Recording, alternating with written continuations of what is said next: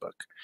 Well, Facebook, there you go. That's kind of a piece of our conversation today. So we're going to be talking about some of the big news with Facebook. Um, some of that is some of the challenges. We'll say challenges. That's a good word for that, right? Over the last few months, outages and controversy and things like that, and the Meta announcement and the metaverse and what all that is. Um, Pretty great topic, Sarah. Thanks for putting this one together. I think there's a lot that we can talk about here. But why don't we start a little bit from the beginning, not all the way back, but the last couple months and what's been going on with social media and Facebook and all that. More than the last couple months, it's kind of the last couple years. There's been, a lot of buzz that Facebook may have played a part in contributing to extreme controversy in the political and medical fields. And because of that, it's gotten a lot of criticism, we'll say. So as most people know, October 4th, Facebook was down for most of the day. So it was Instagram, so it was WhatsApp, and a few other platforms. And a lot of the question was why. A lot of people had theories. A lot of people had really off the wall questions and things like that. Facebook claims it was a router issue, but the buzz is that they were restructuring their faulty, unfair algorithms, things like that.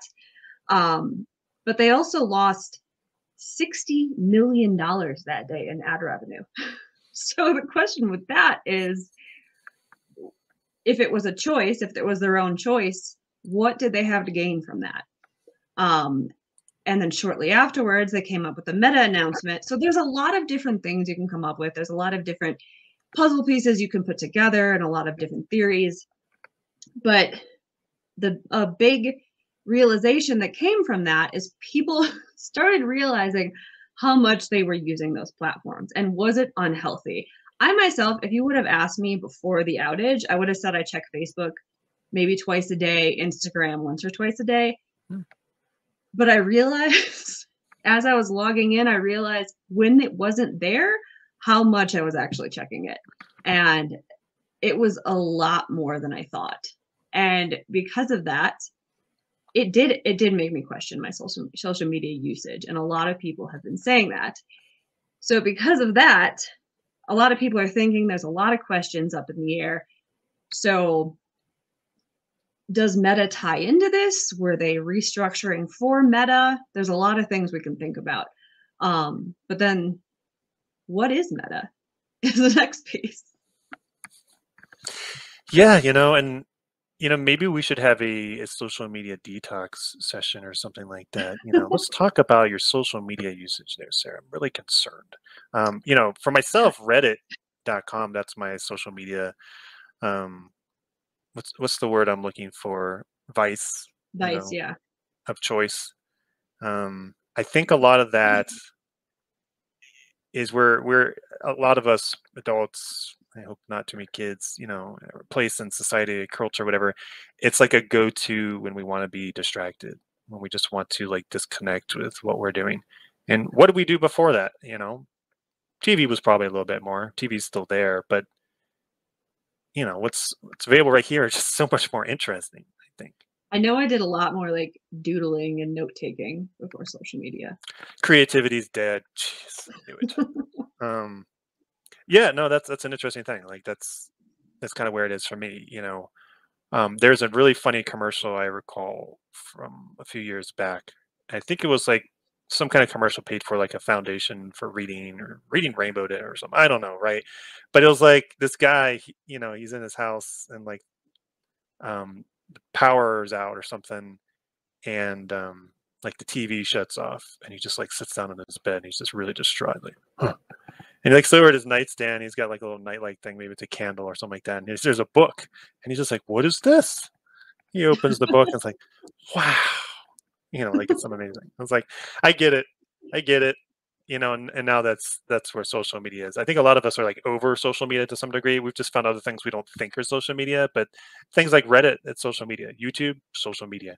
And that being said, there's been interesting research in that area about, is social media good for us? Does it have a positive impact? And this, particular organization, I can't remember off the top of my head who it is, so I'm not going to like quote or cite here. But the results of their research was that things like Instagram have an overall negative impact, particularly in young people, because it has people assessing their physical appearance compared to others and things like that. I think there's a lot to think about there because of photoshopping and all that, and the types of images people get.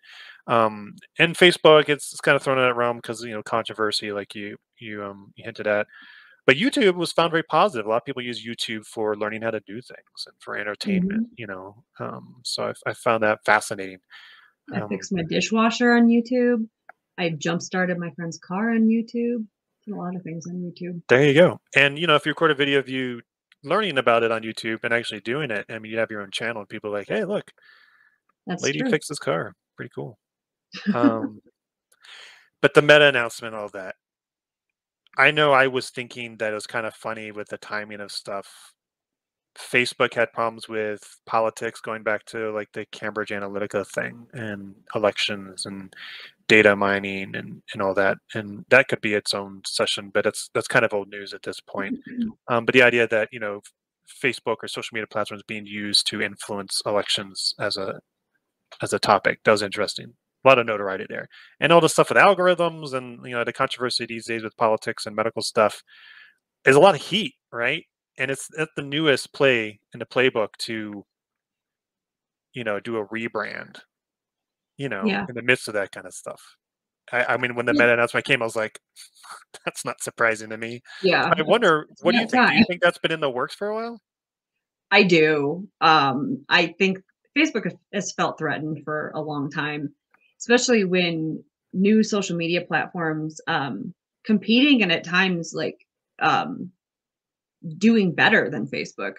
I know when I downloaded, I think we talked about this last chat or the one before. When I started using TikTok, I realized how much I liked it more than Facebook and how much more I was using it. Hmm. Um, and I mean, there are different reasons for that. I think the algorithm is works really well with that one, and I see a lot of just really relatable content in that way. Um, but I mean, it's easy to see how, and you mentioned Reddit, and I actually love Reddit too. I think it's a really great way to learn things and to find things on topics I'm already interested in. Yeah, that's what I So use Reddit for, learning. knowledge, whatever kind of knowledge, even just pop knowledge.